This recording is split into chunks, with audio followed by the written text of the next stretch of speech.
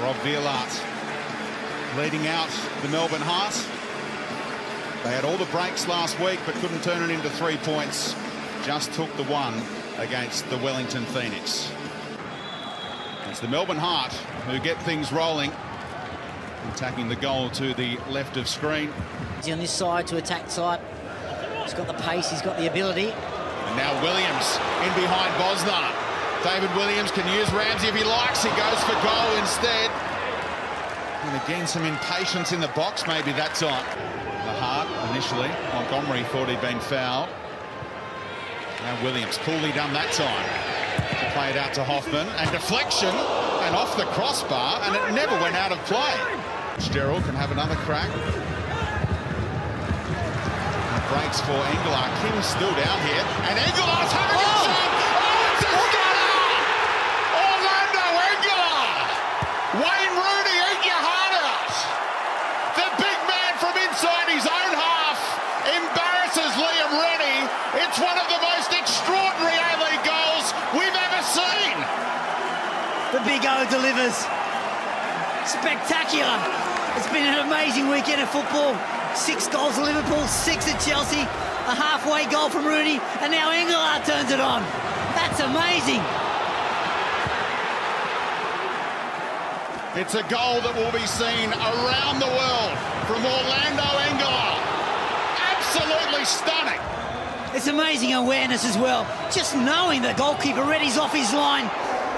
Execution, outstanding. Again shoots the cry, but Engelar just flights it out right onto Garuccio's left peg. Trying to invent a cross in, it's delightful! And Williams couldn't apply the finishing touch. Beautiful idea from young Ben Garuccio. Shutting down Fitzgerald. And now Williams, little 1-2-3, Engelar goes down, they want a penalty.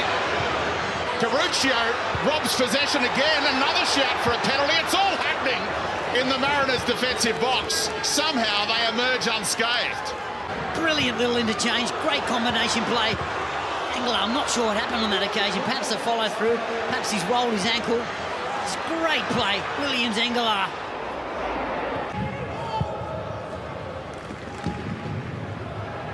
Simon, no foul. Matt Simon's in here, clever. To Kim Sung-yong, right at the death, they equalise. Well, that's the stuff of champions. Agreed. It's a brilliant finish. It's a great counter-attack. Melbourne Heart perhaps got a little bit excited in their dominance over the last 5 minutes. That man capitalises.